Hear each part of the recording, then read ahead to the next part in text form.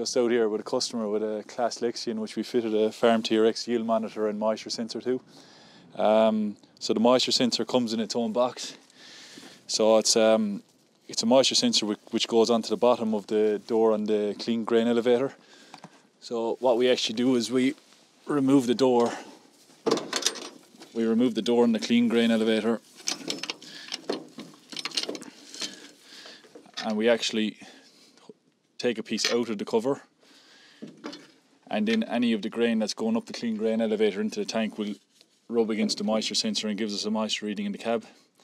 It's a Bluetooth moisture sensor which connects to the tablet which we have in the cab or your phone, so you can have it connected through the Bluetooth. So it's quite simple really. We're just drilling out a hole in the cover, bolting it on there. Our harness is running up here along the side of the machine and runs up into the cab where we have a Farm TRX, sort of an ECU or a controller in there which collects all the information from the moisture sensor. We then have our Farm TRX yield monitor. In here we have our cabling, we have two sensors, and we have our Farm TRX ECU which collects all the information up in the cab. So what we do is we can fit these to any machine that has a clean grain elevator from old to new. So the grain in your system is coming up the clean grain elevator into the tank, and what we're actually doing is measuring the grain coming up the paddles into the tank. So we have two sensors up here.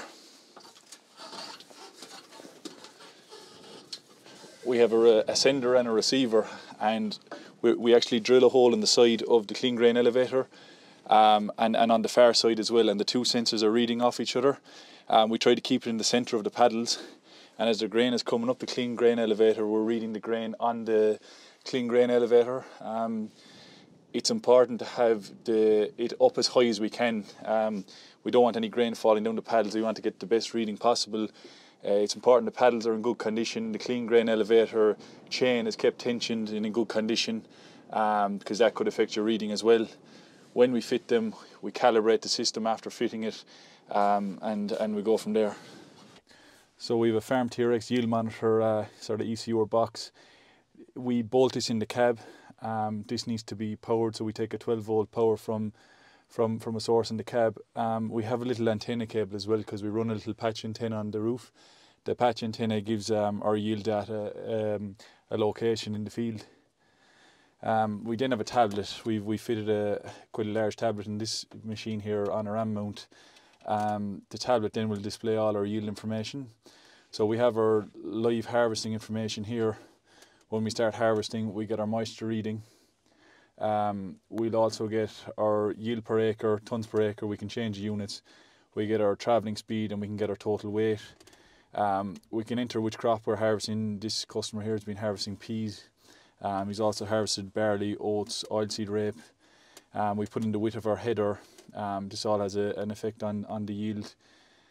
We then have a cloud sync option. So what happens here is all the data on the machine that's come through onto our Farm TRX yield monitor.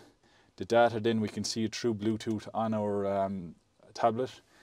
We then, through Bluetooth and through an internet connection, we can sync this data through to our laptop. So once we press sync here, this will then come through onto the desktop in the office where we can we can look at our yield maps.